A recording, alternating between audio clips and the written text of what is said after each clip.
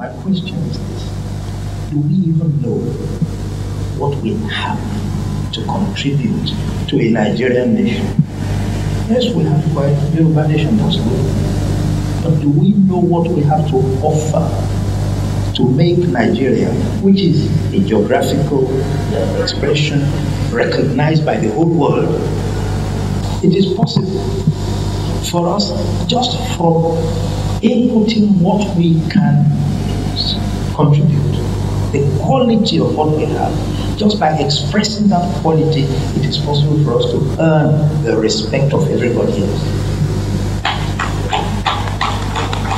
And once we earn that respect, we will not be asking anyone to come and offer us restructuring. You know what? We, by our performance, will be restructuring the place, and everyone will be saying, how marvelous.